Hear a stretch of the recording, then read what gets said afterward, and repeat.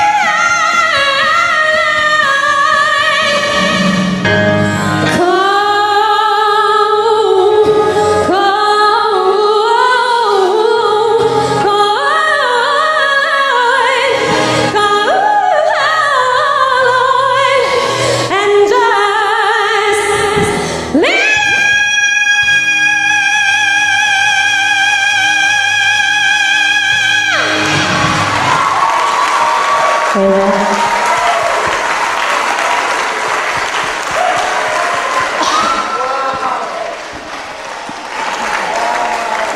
Wow, wow, wow, wow, wow. Wow. Just really quickly before you, I want you to just like sing forever.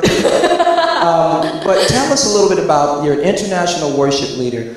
Tell us a little bit about what God is doing with you right now. You know, actually this song I sang in front of Michael Bolton in Korean TV program, which is really famous.